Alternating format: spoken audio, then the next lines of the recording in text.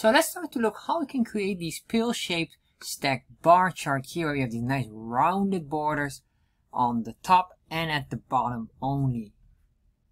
So let's start to look how to create a pill-shaped stack bar chart in chart.js 4. So far we have this boiler template here, which you can find here on chartjs3.com getting started, this link specific, which you can find as well in the description box. So you copy this code and you're good to go. If you want to join, check out my Patreon and of course join the Discord channel. So what we're going to do here is we're going to make this a stack bar chart, and we notice that if you want to make something like this, we're just going to copy that, paste that in there, save, refresh. Right now it's not a stack bar chart. Let's convert it into stack. So we say here for the Y scale stack equals true, save. There we are.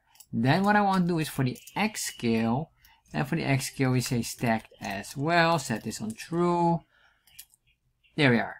So if we will do border radius, you will notice that this will not work, or it will work not the way you want it. If I save this, refresh, there you are. You can see here the very top. Alright, that works.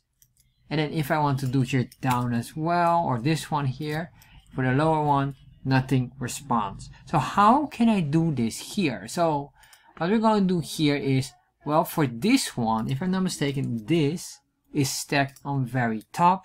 There we are. Just to make sure it's clear, I'm going to change the color of this. So this will be a black bar. There we are.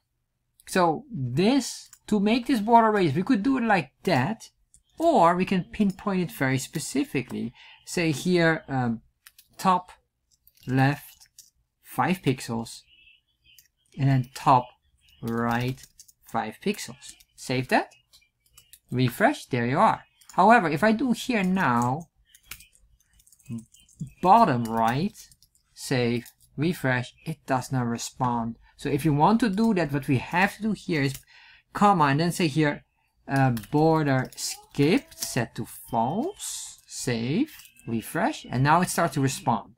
So I will just leave this as it is. We can border skip false, we can leave that like that. But what I want to do now is here at the very bottom, grab the same item. So I'm going to copy all of this, then remove this, just put it in there. But now we're going to say here, bottom left and bottom right. Save that, refresh, and now we get this nice pill shape bar chart basically. Well, we could do it even more by saying here maybe 20 by 20.